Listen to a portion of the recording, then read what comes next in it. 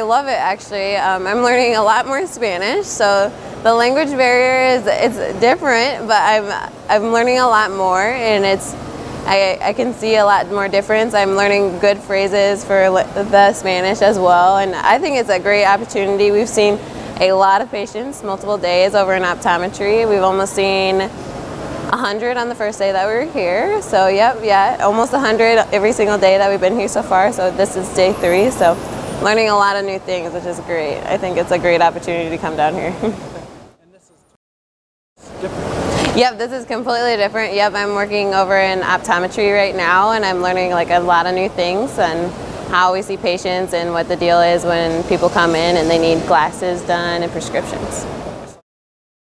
That was a confrontational test, so we're just testing basically what the peripheral vision that people can see that come in, and also we're checking to see if all their eyes, like the neurological areas for their eyes, are intact as well.